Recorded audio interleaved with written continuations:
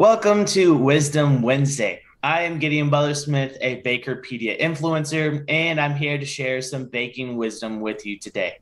Spring is here and summer is just around the corner. So right now will be some of the last few moments to get a deep clean of the bakery before the impending bun season happens and the festivities of summer. But why am I talking about cleaning?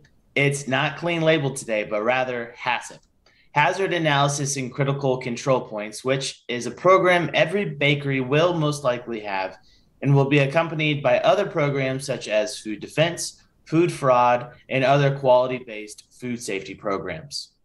Implementation of a HACCP plan in bakeries guarantees the safety of the baked goods produced, the considerations of the overall production process, and seeks the process to find the risk of three categories of potential hazards: microbiological, physical, and chemical. Analyzing the process for these is the backbone of a successful HACCP program. HACCP programs are established once the prerequisite programs and good manufacturing practices have been successfully implemented. These two should address all of the concerns in the environment, and each concern normally has a unique program. These concerns are supplier verification, storage and distribution, personal hygiene, sanitation, integrated pest management, chemical control, sanitary design and maintenance, customer complaints and recalls, glass and brittle plastics, allergen control, and bear with me, temperature control. These are intended to fully guarantee the safety of the products by preventing the occurrence of potential hazards. Since 2015, all food facilities are required to have a food safety plan in place that must include hazards and risk-based preventative controls to eliminate or minimize identified hazards. This program is called HACCP. But the 7 principles of HACCP are the following. 1 is conduct a hazard analysis. 2 is determine critical control points, CCPs. Establish critical limits. Establish monitoring procedures. Establish corrective actions. Establish verification procedures. Establish effective record keeping and documentation procedures. A lot of procedures and a lot of programs. Implementation of HACCP plans in the bakeries is not mandatory in the US, however. It does develop a trust culture and is encouraged by the FDA in all food manufacturing process industries.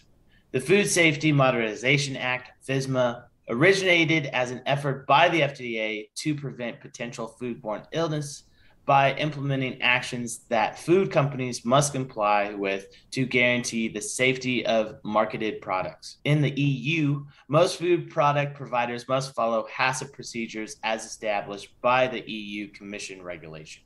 So, preliminary steps for a HACCP program.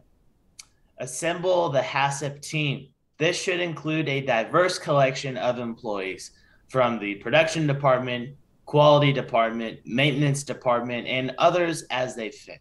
The next step is description of the food product and its distribution. Analyze what products you produce and ship. A HACCP program for a cake producer will be very different than a bread producer, and so on. Next, we go to description of intended use and consumer profile of the product. Being aware of the consumer and how they interact with the product will help you create the critical control points later on, the CCPs.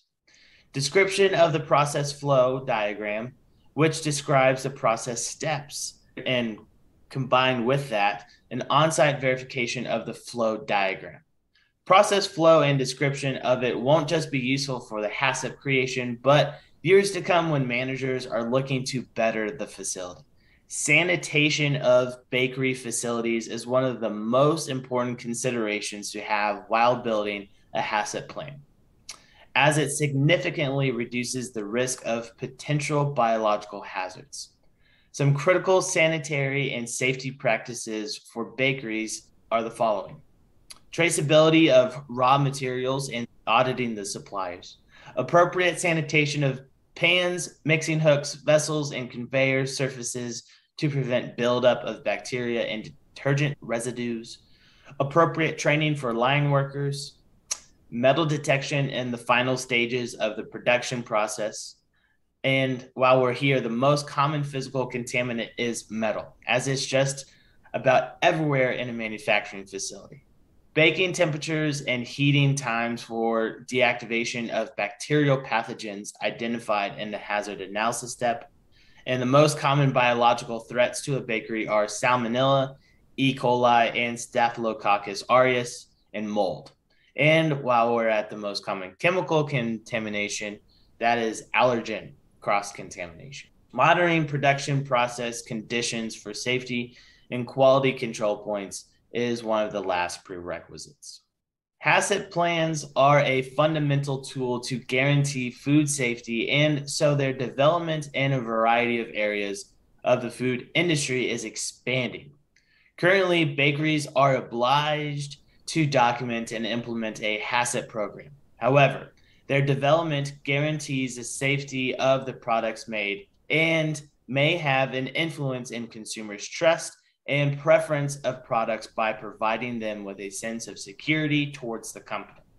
From a commercial perspective, HACCP plans improve companies' trust in their products and reduce the potential risk of recalls due to unsafe product production.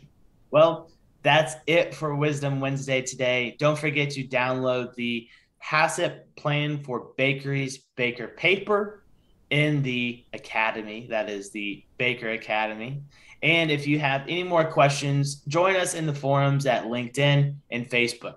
Just look up the Baking Industry Professionals group on these platforms. Till next time, bakers. Bye.